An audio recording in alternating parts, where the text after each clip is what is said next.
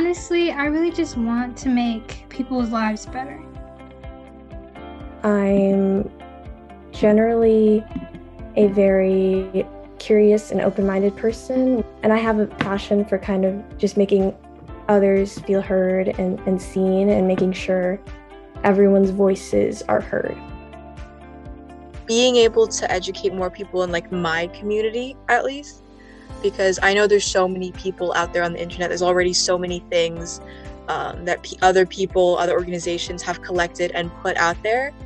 But I want to see if we as like a group can put something together that contributes to that, contributes to our own community specifically, and is able to make some sort of change to fix the problems that we're looking at. Don't accept no. Like in your careers, wherever that path takes you, just don't accept no, the first no. Because if you're going to be an agent of change, you're going to get it a lot. I'm at a point in which who you are is so much more important as what you have done. And I think I love being introduced as someone who first and foremost a force for good in my everyday life, and not just a list of accomplishments that at the end of the day are not as important. Being a teenager in this day and age, I feel as if many people don't take you seriously. The Teen Think Tank Project has actually given me the voice I needed.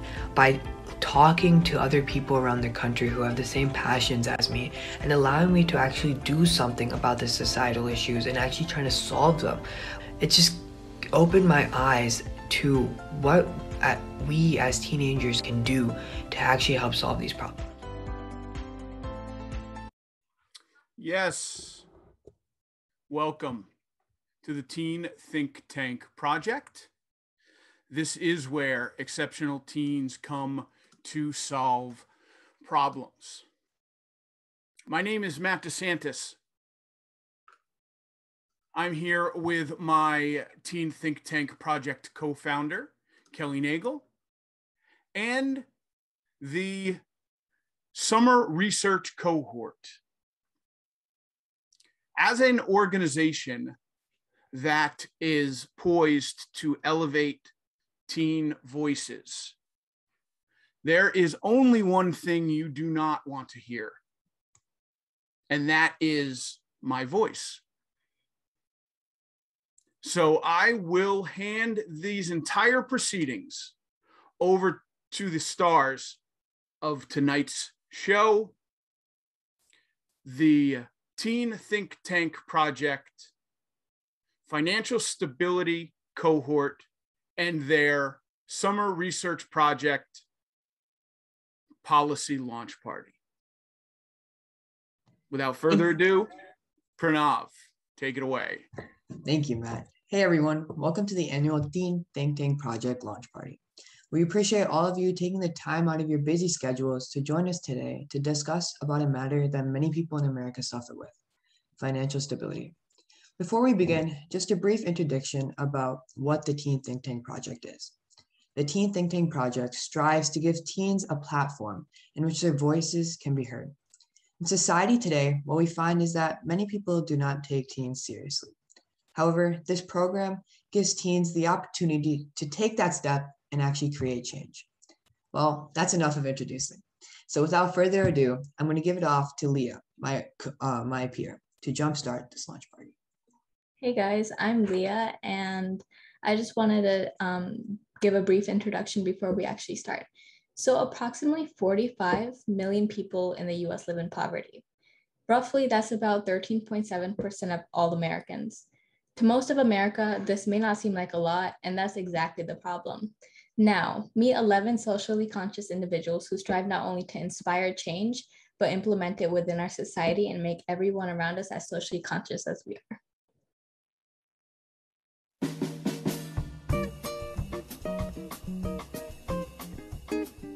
Hi everyone, my name is Jayda and I'm a senior from McDonough, Georgia. These past few months, I've had the amazing opportunity of being a participant in the Teen Think Tank. I've been able to learn so much about financial instability, as well as a combination of personal and professional skills. I can't wait to share this knowledge with students at my school, as well as members of my community. Hi, I'm Fiona Shanahan from Warren, New Jersey, and I'm a rising junior. I wanted to join this project to find people who are as passionate as me about making change and collaborate with them. I'm so excited to see how this project can help me become an agent of change in my own community. Hey guys, I'm Leah and I'm a 2024 graduate. So one thing that hooked me in right from the beginning was the idea of influencing. Those who inspire change truly strive to make a difference, whether it be through a small community or a vast audience. I joined the Teen Think Tank project to do just that, to solve real problems with people with the same real ideas as I do. I wanted to actually implement change rather than observe from the bubbles that I'm used to. I've learned so much about real-world problems that are often sugar-coated from my amazing mentors and fellow cohort members that I've gained from the project. Hi everyone, my name is Pranav Potrevu and I'm a rising junior in Somerset County Vocational Technical High School. And the reason why I decided to join the Teen Think Tank project was because being a teenager in this day and age, I feel as if many people don't take you seriously. The Teen Think Tank project has actually given me the voice I needed. By talking to other people around the country who have the same passions as me and allowing me to actually do something about the societal issues and actually trying to solve them. Hello, my name is Milan Patel and I live in Franklin Township, New Jersey. I am a rising junior, and the reason I joined this team was not just to witness the change, but be part of the change. I also wanted to talk about a topic not many people are familiar with, which is financial stability, and create a network with peers that will last me a lifetime with people who have similar goals as me. Hi, my name is Indiana and I joined this cohort because I was interested in partaking in and seeing change in action. I was also interested in discussing and gaining new information about real-life issues. Hello everyone, my name is Samir. I'm a rising senior as well as an agent of change. I aspire to create change so that individuals who are unable to get their voice heard have a platform to utilize in order to get their needs met. I joined the Teen Think Tank project to meet other individuals who are passionate about the same issues as me, as well as to grow my network and meet people who could help to aspire change through the collaboration of ideas. After all, we are the next generation that is going to inherit the world, and it is our responsibility as a cohort and society to make sure that people are educated on issues so that we can build the future.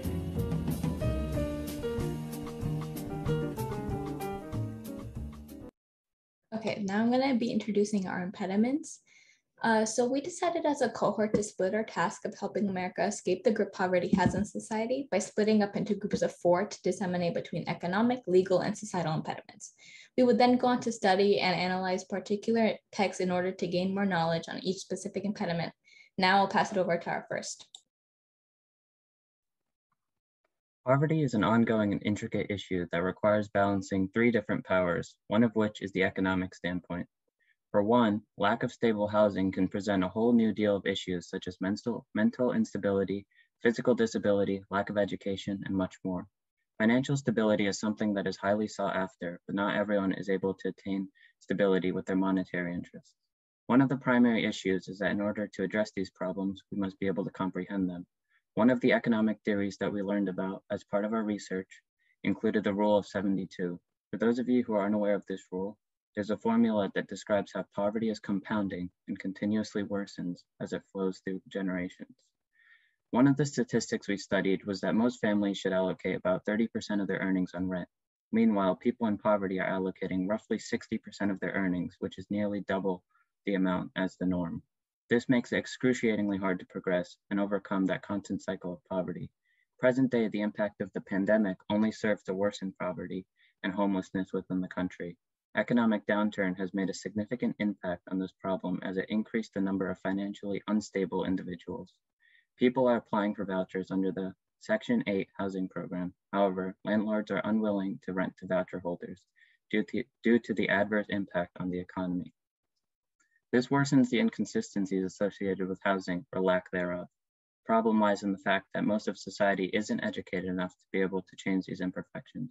With that in mind, I'll pass it off to our next impediment, the Societal Impediments Group. Believe it or not, society has its own impact on poverty, just as or maybe even more important than the economic and legal counterparts. Due to societal norms, we must reshape the prior biases that our society has about financial stability. This can come in the form of educating and guiding the public with reliable and informative resources. By providing different means of education, we can break down the barriers within the minds of our society. We can supply our youth with reliable information that will give them an accurate representation of financial instability and how it may impact the people around them. As a community, we have to work together to support people who are not financially stable and must recognize the possible struggles that are keeping them from escaping the system that's keeping them in poverty. By guiding and providing support, we can lessen the impacts of these societal impediments. Now my peer Jayda will be discussing the legal impediments leading to financial instability. Thank you, Fiona. Now, unsurprisingly, when it comes to American poverty, there are a lot of barriers that impoverished families have to overcome. When we first started breaking down this impediment, we honed in on the absence of representation in landlord-tenant court. Specifically, we examined the Gideon v. Wainwright Supreme Court case, which resulted in a mandatory representation for any criminal case. However, the same right was not awarded to individuals in courts outside of the criminal realm. Therefore, we looked at the negative impact that the absence of representation had on tenants who could not adequately speak for themselves in court. From there, we looked at current legislation, specifically the Fair Housing Act of 1968, which was put in place as an attempt to destroy the decades of systemic racism in the housing system. One of the quotes that we use from Matthew Desmond that perfectly describes the Fair Housing Act and other legislation that attempted to create an equal housing sector is equal treatment in an unequal society can still foster inequality. Lastly, we investigated the role that federal programs have in keeping individuals financially unstable. In particular, we looked at Social Security income, which is meant to provide income to disabled adults, whether that is mentally or physically. We concluded that the program was very counterintuitive as it often causes dependence, and based on the threshold used to determine eligibility, it discourages saving to ensure that there is always a limited amount of money in an individual's bank account. By sifting through all three impediments and participating in an extensive amount of research, we were finally able to find a common problem. But before we reveal the basis of the rest of our research, I would like to throw it to Shrey to talk a little bit about our guest speakers throughout this process. Our featured speakers throughout this call tonight will be Mary Pascarella, Donna Gallup, and Mizozu Houston. Our guest instructors throughout this program who've helped us are Ms. Connie Whitman and Bruce Waltuck, and our contributors are Ashika Gopalkrishnan and Dr. Catalina Rojas. Hello, I'm Indiana, and Jayda, Salma, and I make up the writing team for our cohort's policy paper.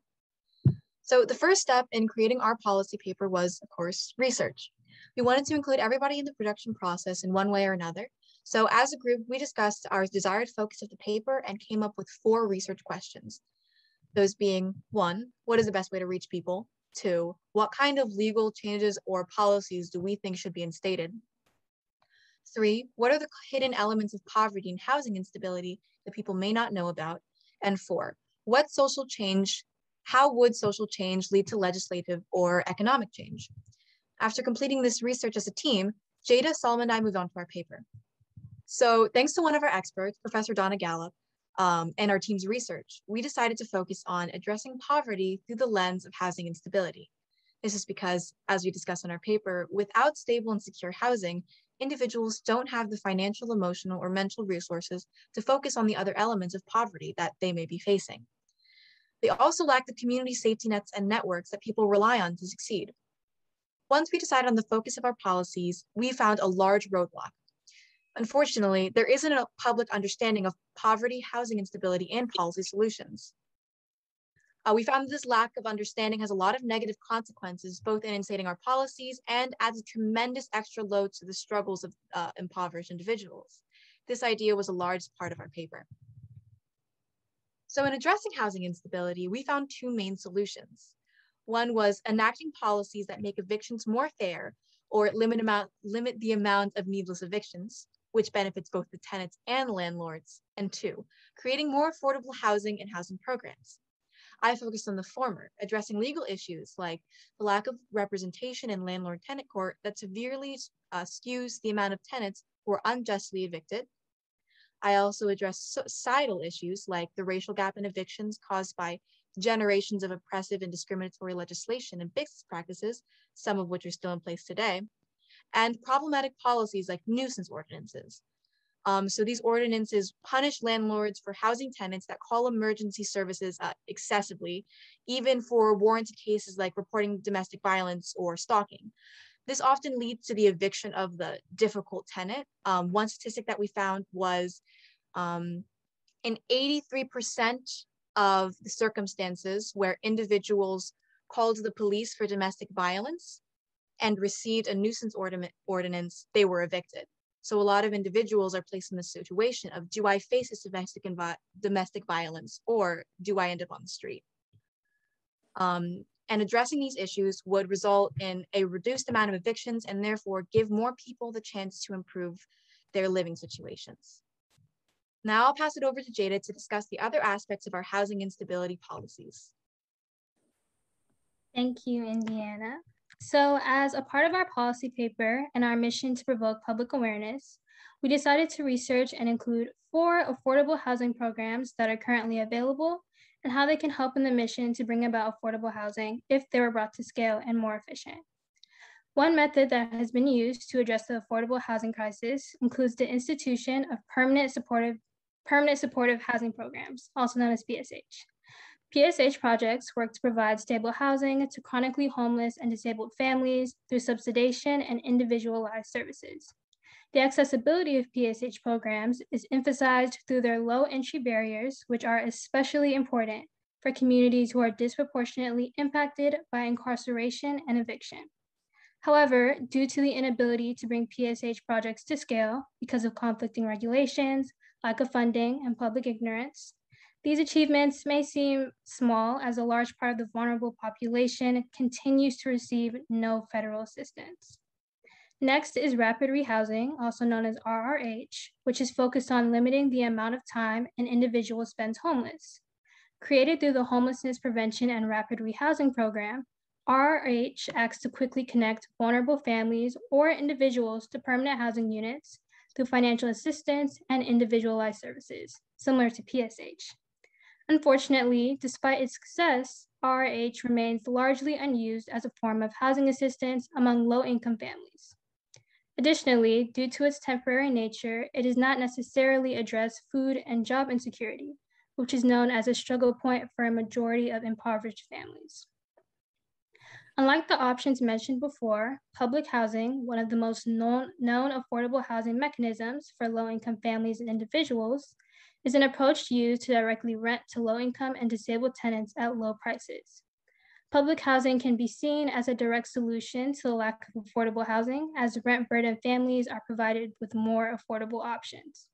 Yet, public housing has also had a derogatory impact, especially on communities of color.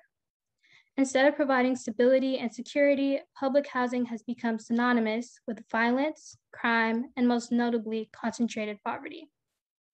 Lastly is a housing choice voucher program, which is commonly referred to as Section 8. Housing vouchers are the largest federally backed housing subsidy for low-income and disabled families. It serves to provide safe and sanitary housing assistance to families within the private market. However, there are several shortcomings to this type of housing subsidy. This includes the prevalence of tenant discrimination by landlords through vouchers, which Samir briefly mentioned, and voucher exploitation. Each housing option discussed has provided a form of assistance to burdened families and individuals. However, the limitations are apparent, and amid a pandemic, the impact cannot be any more severe. The first step towards providing families with adequate housing is building public awareness around this issue to topple negative systemic housing practices, create effective legislation, and finally begin to elevate the vulnerable low-income class. Now, to talk about the last section of our policy paper, I would like to give it to Salma. Thank you, Jayda. So for our section about how social change can stimulate legislative and economic change, we really emphasize the idea that that breaking societal norms and really through widespread outreach and awareness is definitely one of the keys to towards changing the system, by really dismantling attitudes kind of fixed in such a way that impedes progress. And we really emphasized how this requires political mobilization in a way that really combats ignorance and promotes education and kind of combats these ideologies that really just are a product of misguided understanding and prejudice and mere ignorance.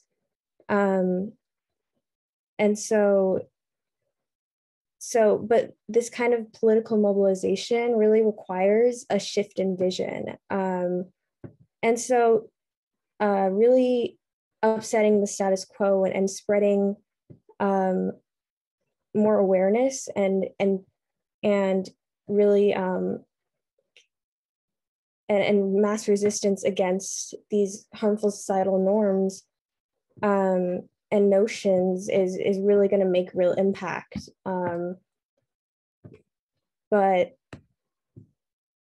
it's obviously only possible when groups of people believe that they have the collective capacity to affect change. One of the ideas that we really focused on in this section was the idea of learned helplessness, and how many people who are on the brink of eviction are kind of caught in this cycle, this vicious cycle of kind of being stuck and feeling as though they have no control over their actions, and everything is their circumstances are outside of their control because they're being victimized by the system. And so really spreading awareness about the flaws within the system and the inequities can really help break that cycle. And so that's really what we focused on.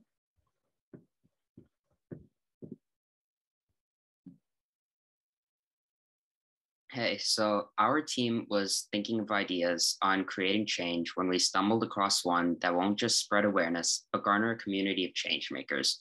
That idea indeed was a nonprofit organization. Obviously, with a nonprofit, the central idea is to make money to help people in need.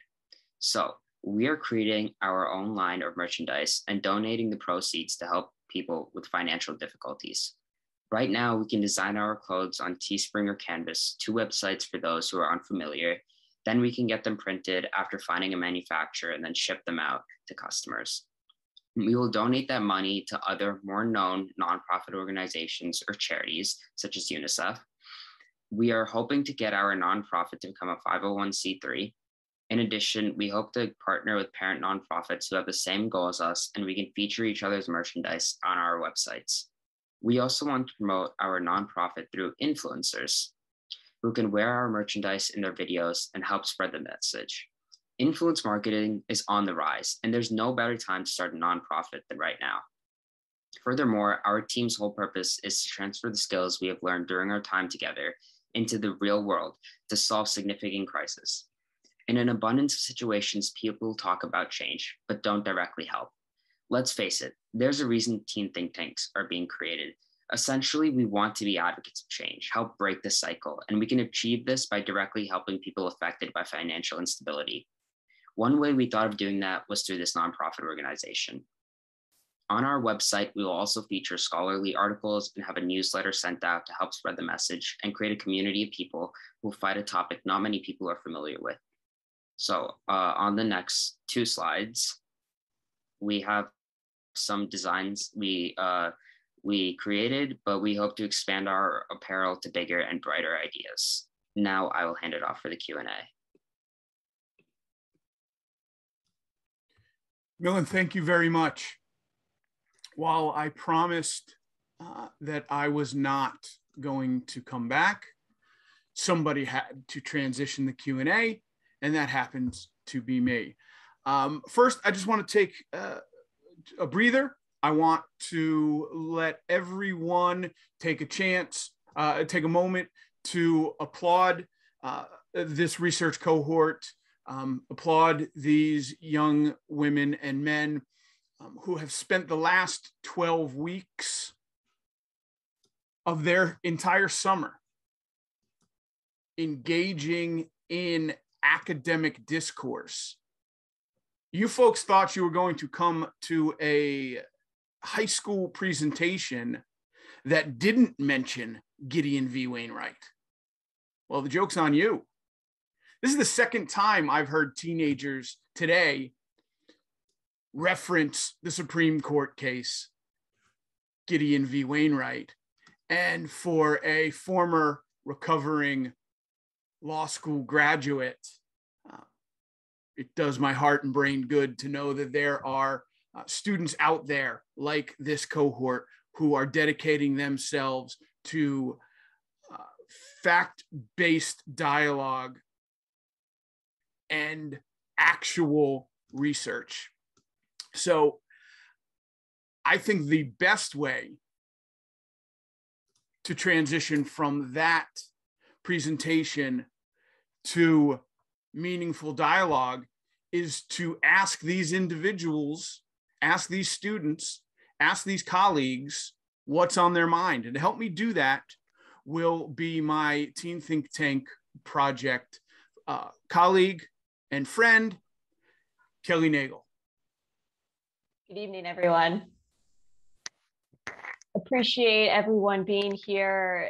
Team, amazing job. I tell you this every time I get the opportunity to be with you all. And every time I leave you at the end of our calls, I am not only inspired, but just awestruck at the capacity that you have to expand your perspectives and think critically and really give Matt and I and all the adults on the call a different way of looking at these issues, but B, I think a lot of hope in the future when sometimes hope is in short supply. And if you are anybody like me, I watch way too much news coverage, and hope is in short supply on a lot of the major media networks. So thank you for always restoring my faith. Before we open up questions to the audience, as I'm sure you all have a million questions now that these students have helped expand our perspectives and our understandings of financial stability, I'm going to throw out a couple questions to our team that have already come in. And Milan, I am going to start with you, my friend. First question for you is, how do you feel now that you are a professional academic content creator? And a content creator, for those who are not familiar, our students are developing research and their opinions and information that they want to convey in different mediums, whether it's blogs or social media or podcasts. So Milan, now that you're official academic content creator, how do you see it's either similar or different to creating social media content for an entertainment purpose? Honestly, I think it is very similar in the way that both, like, what the style we presented in today was great to people who are really interested in this sort of stuff. But then there's also a lot of people who just want short clips of what is happening. And that's really good. That's where social media really comes in, where people just want to get to the point straight away. Here, it's more about the point, the solution, what we've been working on, which is all great stuff. And it feels really good to be a professional in this sort of content creator field, because I learned so much just being here. I learned how to actually write a policy paper, how to do research, how to help start up a nonprofit organization, just all these great things. Amazing. Thank you. Fiona, I'm going to toss you the next question. Upon entering the Teen Think Tank project, there was an expectation of personal development and societal growth. And our program focuses a great deal on professional development. So can you share how you felt you benefited from that element? Yeah, for sure. So during this project, I was able to develop professionally while also developing in many other aspects, like learning how to research in the correct manner, like Milan mentioned, learning how to structure a policy paper, becoming more comfortable just discussing my opinions in a group setting and truly letting my voice be heard. And I was able to learn and understand the way I work best in this team setting. And I also learned where I may need to improve in the future. And I believe that through this whole project, I've become an agent of change, and I'm excited to now implement change into my own community. Excellent. Thank you, Fiona. Samir, jumping over to you, my friend. Your primary interest and future career pursuits were not actually focused on financial stability. Rather, you were interested in healthcare and access to care. Were there any skills or experience that you were able to take, that you will be able to take with you from your work in this particular research cohort? Yeah, definitely. So part of being an agent of change to me means you're able to stay disciplined, staying open to listening to others and in order to communicate, and being able to specifically voice the concerns of your fellow team members. So in the medical field, I plan to apply many of my learnings from the Teen Think Tank project. As an agent of change, I plan to amplify my learnings from medical research and leadership from the research work I did under the Teen Think Tank project to keep engaging in emerging sciences to help influence some of the medical administrative processes and serve others with a renewed sense of purpose. Great, thanks, Samir. Jayda and Pranav, I have two questions for you, or excuse me, I have one question for the both of you. Jayda, if you would be kind enough to answer first. At the beginning of the cohort, you were asked to identify an area that you would like to improve upon either personally or academically. What is that skill, and did you achieve your goal? So if I remember correctly, that skill was my inability to communicate confidently. I had a really time, trying to get my ideas across. I remember our first meeting, I was actually paired with Fiona we were finding out a little bit more about each other. And we were just talking and we were like, oh my gosh, we're so nervous. Communication was a big thing for each of us. So as we progressed through the program and I saw each one of you guys just talk so confidently and be able to convey your perspective across, really inspired me and helped me kind of develop the skill. And now I'm here today talking about a presentation on financial instability. So I think the growth is really apparent. Excellent. And Jayda, I would agree. Pranav, how about you, my friend?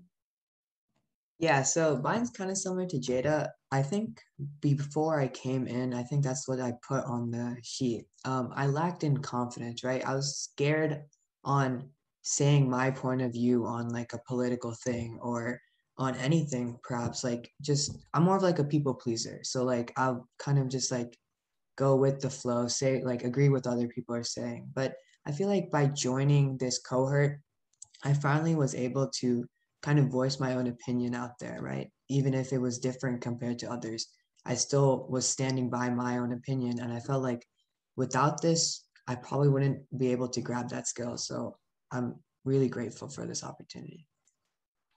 Thank you. We're happy to have you and agree. Tremendous growth among all of you in a lot of different skills. So bravo to all of you for challenging yourself and stepping a little bit out of your comfort zone. It has paid dividends. I'm going to throw this question out to anyone who would like to answer. Question coming from the audience, that you all mentioned that education and awareness are key ways to make change. So how will you educate others and spread awareness about financial instability? And are there specific topics or pieces of information you will focus on first? Fiona, saw your hand. Yeah, I can take this one. But just one aspect that I was thinking about recently of implementing into the school system was possibly as like a reading for the whole school to do, having a book like Eviction, like we read by Matthew Desmond, having a whole school read that and read about those experiences that we got to hear firsthand from. I thought that would be definitely a way to educate the public and also other teenagers about a subject with those point of views. And then if anybody else wants to add on, go ahead. Yeah, I think that for the specific topics or pieces of information that you would focus on, I think you really addressed that well, because I would agree. I think the first thing that you would need to focus on are the issues that people face when trying to get themselves out of poverty. I think that the policies and solutions that we have, those are very important for the public to know, but I think until they address the problem and they see it face level, we can't move on to that step. Great. Anyone else want to jump in and share their response? I kind of wanted to back off of Fiona about what she said about the school ideas. I was also thinking maybe clubs. We could incorporate clubs in most of the school, have people sort of interact more closely with the idea of financial instability. And also to kind of also back off of Fiona, the book itself, the one that we read was Eviction by Matthew Desmond. We could also incorporate that in the clubs. Excellent. I'll pause for a second. Anybody else? Any of the other research associates care to jump in? Okay, next question. Interesting one. Do you feel political views play a role in tackling this problem?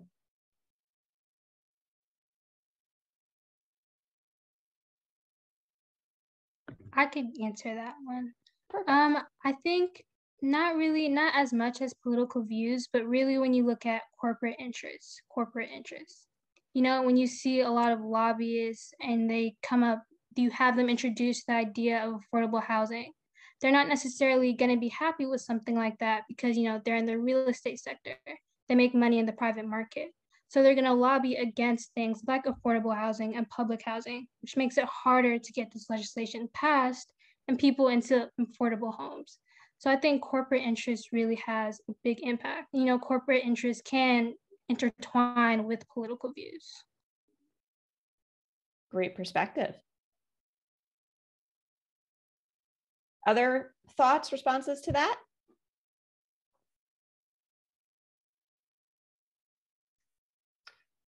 Okay, we have another one. What was your biggest, quote, aha moment? Either something that was a pleasant surprise or where you grew as an individual or something that you learned in a way that you didn't anticipate?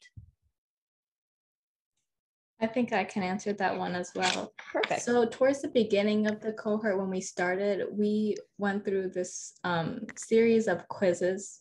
I guess you could call them quizzes, but they were more like analysis where we delved into our personal strengths, personal weaknesses, and kind of categorized them. So I had voices to Matt. I had originally been a little unsure about the whole idea of that because I find myself to put what I want versus what I am. And I think with that, it made me a lot more, like you said, aha, oh wait, I can actually put stuff into the categories that I want and I can see where my strengths are. And I think that really helped shape the path that we went towards, especially regarding research, putting ourselves into groups and talking about certain topics. It really helped. Amazing. Thank you, Leah. Other research associates? Put your newfound communication skills to good use.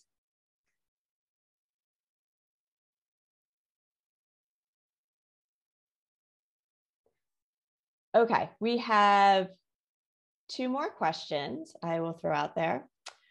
The value of the Teen Think Tank project to the panelists is evident as we see each of you express your personal growth. How do you see the value of the program to our society, and how do you think that value can be attained? I can answer this. Excellent, Milan. So like this program has a really good value because it's creating like this young generation. It's what's going to be leading the world, and it's going to happen before you know it. So we really need to be in touch with problems that not many people talk about, because we might not see it, but then it'll have a huge effect later on. So one of those topics is coincidentally financial instability. So these sort of teen think tanks being created are really giving voices to young teenagers who don't really have the ability to have their opinions expressed, because most adults just think, oh, we're kids, we don't know what we're doing. But in this place, we have a safe environment to talk. Excellent. Thank you, Milan. Last question is from one of our Teen Think Tank Project alums, Jared Cannon. Thank you for joining us, my friend. If you don't know Jared, he was part of our winter research cohort studying racial inequality in sports and society, and really appreciate your support of the team joining us tonight. So Jared's question is, how do you feel the work you did as a cohort will benefit others? And do you think your work will help the rest of society learn about poverty and work to end it? I think I can take that question. Awesome, Shrey. So the work that we've done in this cohort will definitely help future research and future understanding about financial impediments. So what we did, and it'll also help us in the future as we have a better understanding of our topic. From the start, personally, knowing about in the beginning of the program, I didn't know much about it, but as the program progressed and at the end now, I know much more about it. And I feel like to other people and in the future to other researchers trying to find better understanding about this, our work will definitely help. And as a cohort, I think I can speak on the behalf of all of us. We've learned a lot more than we started with. Amazing. Thank you. Any other responses to that question?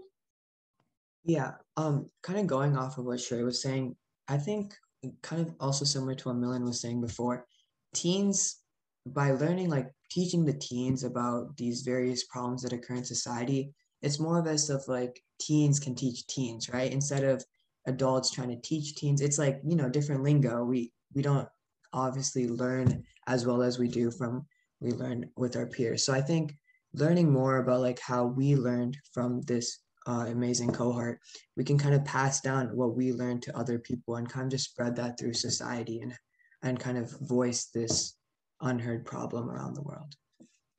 Awesome, Pranav. Thank you. Great. Appreciate all the questions that came in. Thank you to the research associates for your very thoughtful answer. And I'm going to toss it back to Matt. Kelly, thank you very much. More importantly, cohort, thank you very much. And just as importantly, to our participants and attendees, thank you for those questions. One of my favorite things about this program, one of my favorite things about working with exceptional teens is they never cease to amaze me. The entire concept of the Teen Think Tank program is built on the fact that your goal in life, or my goal in life, speaking for myself, is to never be the smartest person in the room.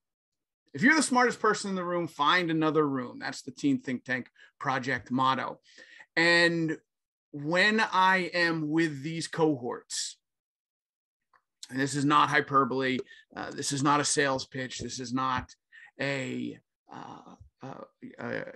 over-exaggeration, is 10 times out of 10, I can stay in the room that I enter, because I am never the smartest person. And these individuals are indeed the future, but more importantly, they are the present. And I love the opportunity to hear them speak. And I get to do that twice a week for 12 consecutive weeks. And I'm glad now that you have had the opportunity to hear them speak, because they are absolutely phenomenal. So wherever you are right now, please give them a round of applause, an actual round of applause, and they will hear the spirit, they will hear the vibes. They certainly deserve it. But we are not done yet. We've got some business to take care of, and to help us do that is research cohort member Jayda Hendrickson.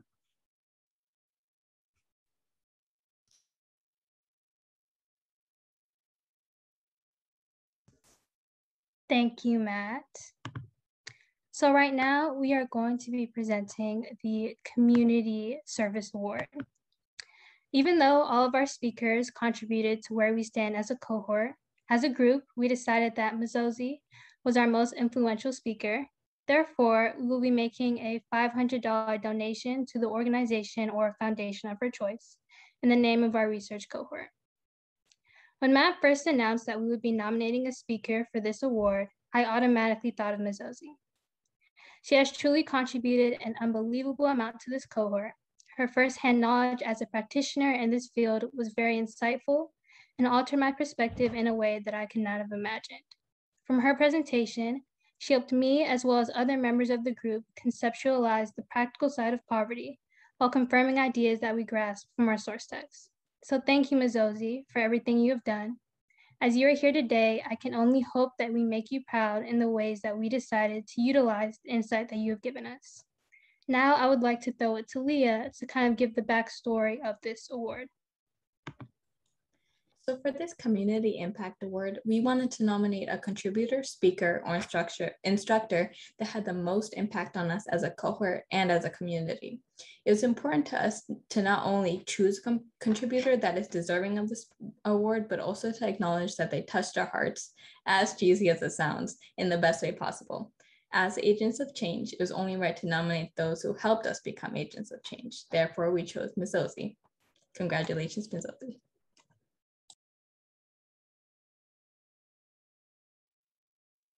Can I unmute? Is that okay to unmute? Am I messing up the program?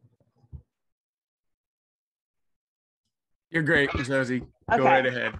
I have been smiling and beaming throughout this presentation. I'm really, really proud to see all your fruition, all your work come to fruition. And thank you again. I am very humbled and honored that you have selected me as your recipient. So thank you very much. I can't thank you enough. But most of all, I'm very, very proud of your work.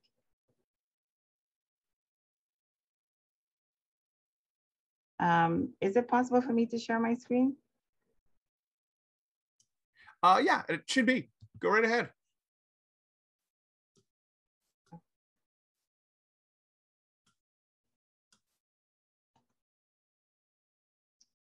So I wanted to acknowledge Nate. Nate, are you still on the call?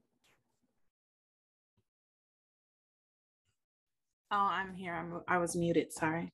Thank you. So I met Nate through one of our programs, Getting Ahead, and Nate has really utilized one of the resources we have, which is the Math Savings Program. So I'm just going to give her about 5 minutes so she can talk about that, and then I'll give you an overview of the work that we do and then hand it back to the co-host. Thank you. All right. Well, thank you, Ms. Osley, for having me.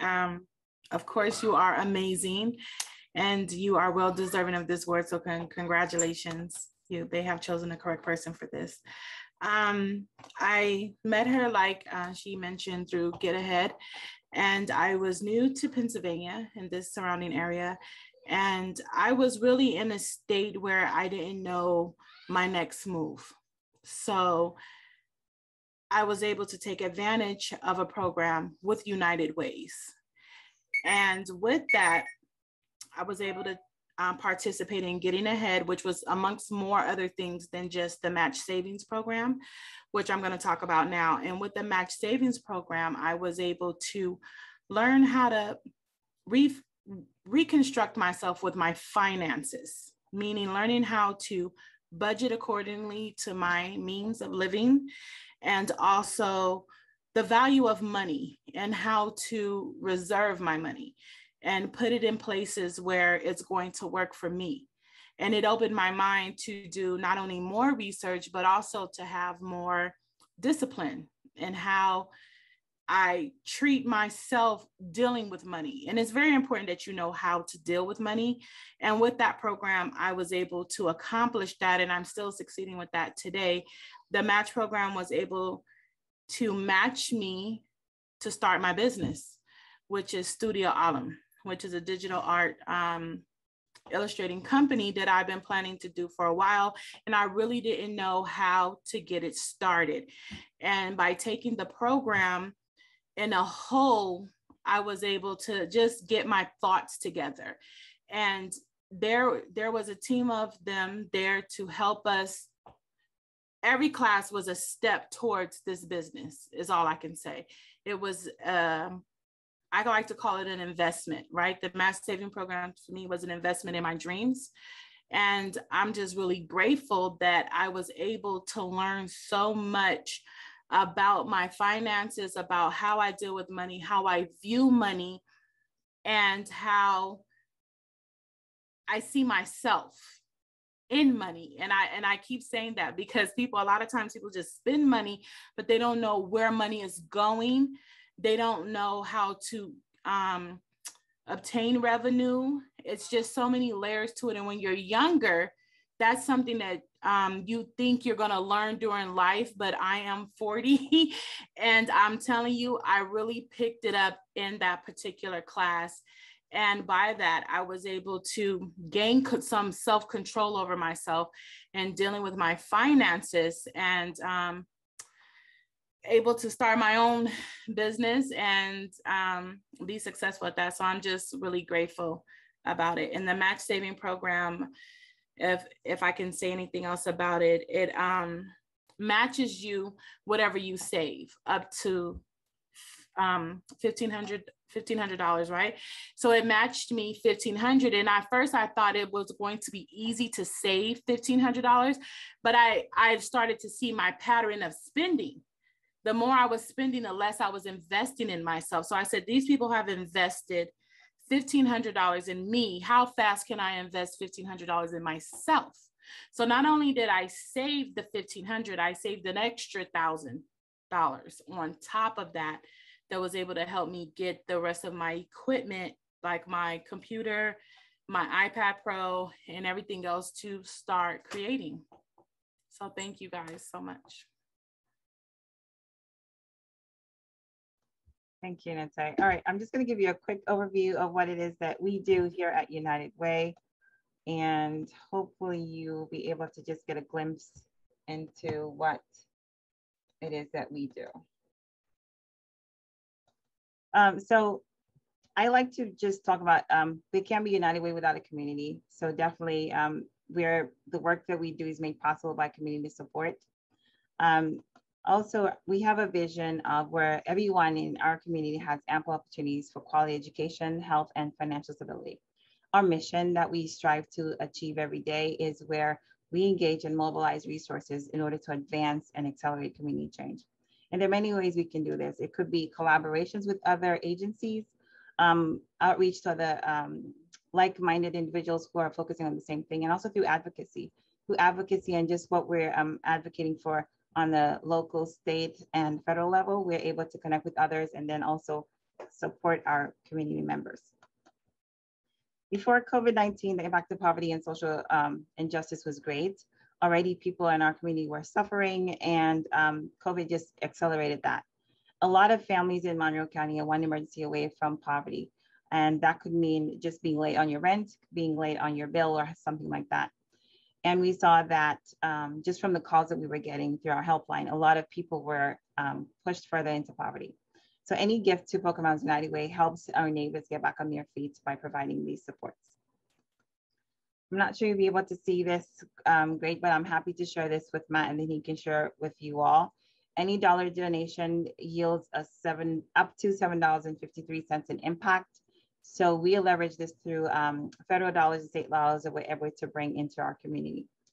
This report is also going to be available on our website, I think in a couple of weeks, fingers crossed. And then you'll be able to see that as well. Some of the programming that we do provide, our main thing is advocacy at all levels. We also currently have the Emergency Rental Assistance Program, which is through the CARES Act, where we provide up to 12 months back rent and utility support for Monroe County residents.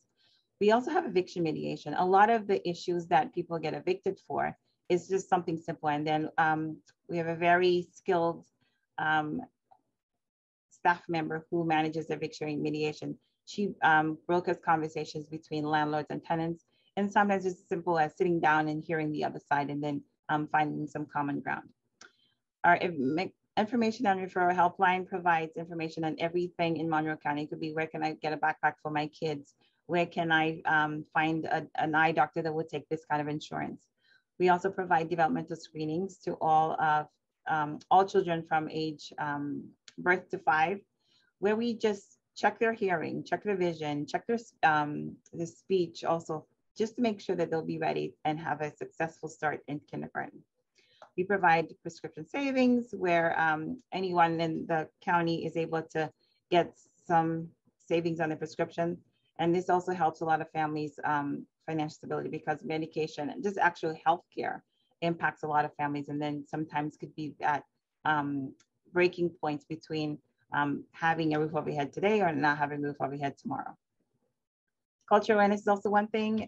We also provide a double bucks program where SNAP recipients are able to double their food dollars. So for example, if someone has $20 on their SNAP card at the farmer's market, they'll be able to get $40 worth of fruits and vegetables. In-home mentoring is also part of our education initiatives, where we provide support to early childhood families, especially at-risk families, providing them the resources to be parenting and make sure that they're supporting their children and thriving. Pre-K to 12 scholarships for any eligible income family if they're in Monroe County, where they sometimes, I'm not sure how it is because we're all over the United States, but pretty much your school is, the choice of school is limited to where you are in the district.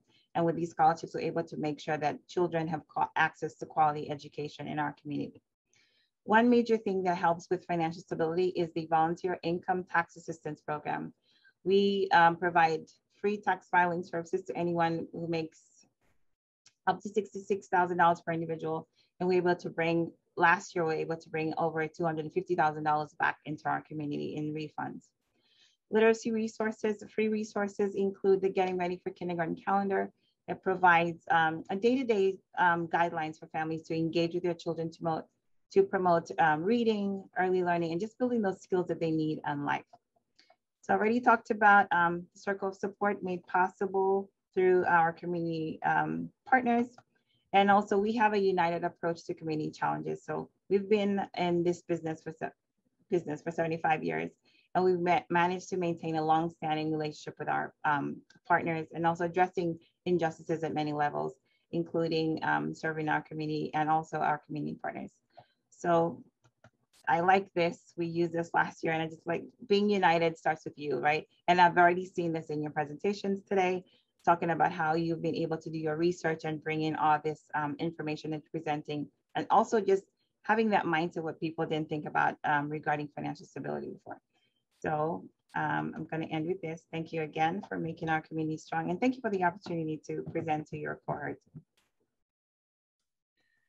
Susie, thank you very much. I appreciate you taking the time. I appreciate the information, and most importantly, I appreciate the support. And I know you've had a profound impact on the group, so much so. While we were planning this research launch party, it became apparent we had a schedule to fill out. We had some information that we were going to convey. And I opened up the suggestion to the group that we simply use this time to flex our muscles, to show off, to let everybody know how awesome we are. Because I'm a Gen Xer, and that is exactly what Gen Xers do. And they said, that's okay, Matt, nice thought, but here's what we are actually going to do. we're going to call Masozi, and we're going to ask her to come and speak. And we're going to see if she would bring a colleague of hers to talk about the benefits of the United Way programming, the struggles that real live individuals have living in poverty and living with financial instability, because we think that what we are doing is real work. This isn't a vanity project.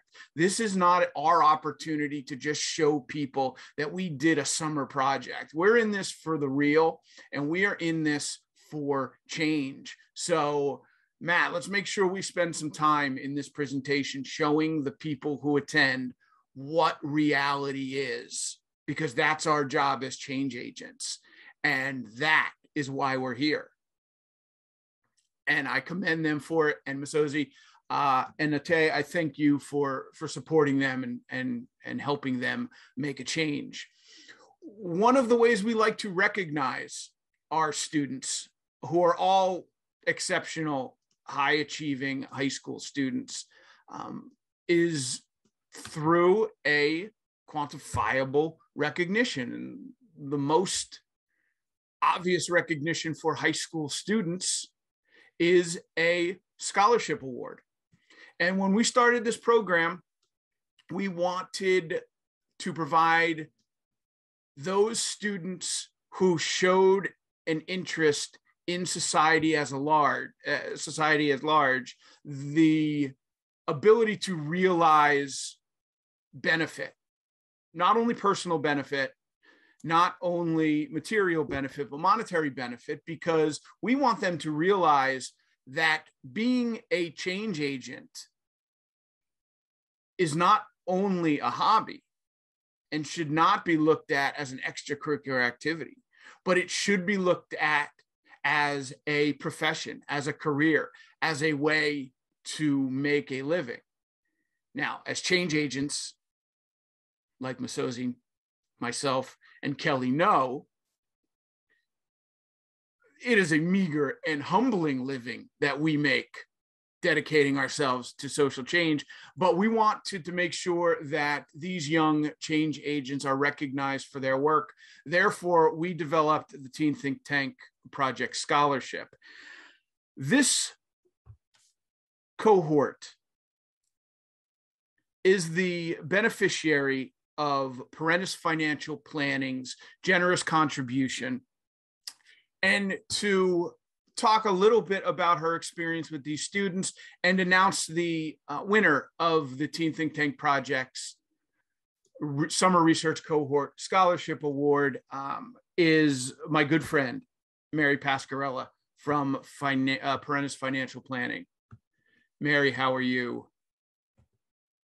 I'm doing great, Matt. Thank you so much for the opportunity to be here with everyone. So the reason I asked Mary to come and present this award is because if it was up to me to present this award, we would have to give out 11 scholarships. And while someday I hope that to be the reality of the Teen Think Tank Project, we currently only have the means to award one of these exceptional students a $500 cash scholarship, and that is made possible by Mary and the folks at Perennis Financial Planning. So, Mary, what'd you come up with? Well, it is my honor to be able to announce the winner, but I have to say I received 8 amazing essays from the cohort participants. Narrowed it down to 3 essays that were very impressive. Everyone is impressive. I mean, from the invitation I had when we did the one meeting together, to getting to know some of these students one-on-one, I've just to echo Kelly's sentiment as far as giving me hope for the future. You know, this is it. They say, you know, it only takes a spark to get a fire going, and I think this Teen Think Tank is really the spark for so many young people, to give them the incentive and the know-how and the tools to really make the ultimate difference in their future and my future and the world, as a whole. So it is my honor to announce that the winner of the scholarship is Jayda Hendrickson. Wow, thank you so much, Mary. I'm almost at a loss for words. First and foremost, I just want to thank all of the cohort members. I don't think you guys will ever understand how much inspiration and confidence I gained from just being surrounded by you guys. I've never had the chance to be around such ambitious and driven teenagers like you 10. It has really been one of the most legendary summers of my life. Of course, I want to thank Matt and Kelly. You guys are some of the coolest adults that I know. To have a passion to give teens a voice in a world run by mostly disconnected adults is so admirable. I can never thank both of you enough for the opportunities that both of you have provided me. Also, an additional thanks to Kelly for always being willing to talk about international conflicts with me. Lastly, I would like to thank all of our guest speakers, specifically Mary, who funded this scholarship. It was so fun to be able to explain to you my why. It was also amazing to talk to someone who I related to so much. The tips you gave me during our conversation will be remembered for a lifetime. So I thank each one of you, and I'm so grateful for this opportunity. Jayda, thank you very much. You certainly deserve the award and have earned the award. And I echo your sentiments. All of your cohort research associate colleagues are outstanding individuals, and I think you summed it up perfectly. And Kelly, for the record, I would just like it noted that while you did make yourself available for chats about international conflicts, Jayda said I was cool. So I think at worst, that's a tie. But in my book, that's a win. So thank you very much, Jayda. I was totally going to work that into my next comments. And Matt, did you hear that? We're cool. We've been looking, well, you more specifically, but we've been looking for validation of that for probably the last 18 months. And I feel like we can retire now. Jayda just gave us the best gift ever. Well, let's talk about what is next. And let's talk a little bit about the Teen Think Tank project from a global perspective. Let's take a step back from the great work the cohort has done, and let's tell these folks how we can foster more Jaydas, more Fionas, more Leahs, more research cohort associates through the Teen Think Tank project. Yeah, definitely. We have an amazing community of people who are motivated to elevate the voices of teens and help them become the future leaders we need to create a more cooperative and sustainable community. And the support we've received from this community over the past year as we've brought the vision of the Teen Think Tank project to life has really been overwhelming. When Matt and I put our heads together to create the Teen Think Tank project over a year ago, we thought we had a good idea. We thought we were cool, but we weren't really sure if others would jump on board. At the time, we were both feeling very disheartened by the trajectory of our society, but we didn't feel that hope for change lied with our peers. We were noticing that they were really stuck in their partisan lanes and not open to change or having open-minded conversations. So we needed another approach. And just as Matt said, our motto is, if you're the smartest person in the room, find another room. So we kept changing rooms, and eventually we found ourselves in a high school classroom with students who were yearning to join the conversation about issues that affect them in their communities. But the problem was no one was listening to them. So we set out to change that, and at the same time, try to create more equitable, cooperative, and sustainable society. And to our excitement, so many people did join us in this vision that we could create a better society for everyone by empowering students to become agents of change, by fostering their social and emotional skills that will help them become effective leaders and members of society. And our community continues to grow. And because of that, it's helping us reach more and more teens. And the 11 agents of change you saw tonight were beneficiaries of the generosity of this socially conscious community. And this community is actively bringing our vision to life. And as I said before, I have so much more faith in the future of our society after seeing what these students are capable of. And so our goal is to continue growing both our community and our programming. And I'm excited to say it's happening. We've actually expanded to schools so we can reach a larger group of students. And today's a momentous day because we actually graduated another cohort of students this afternoon from a school-based program in New York State. And that was actually why Matt referenced that he's heard the same Supreme Court case referenced twice in one day. I mean, we live in a world where teenagers are referencing Supreme Court cases, and I get to hear from two totally different groups about the same Supreme Court case. I mean, I'm a political scientist junkie and I'm a nerd, so that really excites me. You might not share my excitement, but the gravity of two separate groups of students understanding significant laws in our society is amazing. We've expanded our opportunities for students by growing a new content creation team, which is another great way to give teens a voice. And we're humbled by the fact that as we grow, so many people have inquired about how they can join this community and help develop teens into strong, effective leaders. So I want to take the next few minutes to share some of these opportunities with you. If they speak to you, amazing. Or maybe you can pass them along to others who feel really called to do something to create a more equitable and sustainable society. So our newest opportunity is the Ambassador Affiliate Program. The program gives supporters an opportunity to connect more teens with our programming while also earning some extra income. So for every student who enrolls in a cohort, thanks to one of our ambassadors' referrals, that ambassador earns money. Kind of fitting that we're talking about financial stability. One way we're helping to carry that out. There's no limit to the number of students ambassadors can refer or how much money they can earn. And ambassadors who apply and are accepted into the program prior to September 1st will receive a preferred commission for referrals who enroll before the end of the year. So Matt's being awesome and putting these links into the chat. If you want to click on them and explore, it'll take you to our webpage. You can get more information and fill out the application. Don't worry, you don't need to have sales experience to be an ambassador. All you need is passion for our mission and a willingness to talk to your friends, families, neighbors, online communities, etc.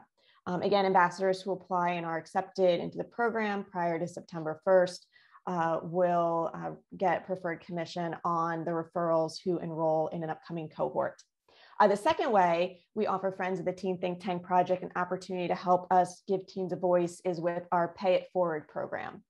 So we never want finances to be a barrier for a socially conscious student who wants to join a research cohort.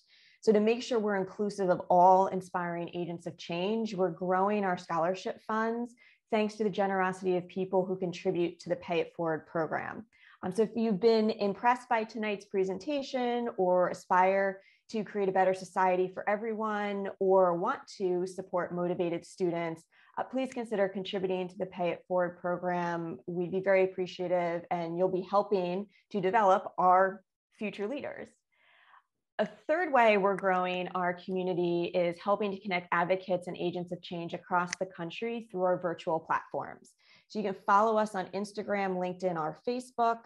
You can subscribe to our YouTube page. And if you visit our website, which is teenthinktankproject.com, you can sign up to receive our emails. But don't worry, we'd all rather be fighting for social justice and working with teens than writing emails. So I promise you, we will not overload your inbox. But through our virtual community, we'll keep you updated on our students' work and the Teen Think Tank Project. So we'd love to have you as a part of our community in any way that feels comfortable and exciting to you. For any students that are joining us this evening, we have upcoming cohorts starting towards the end of September.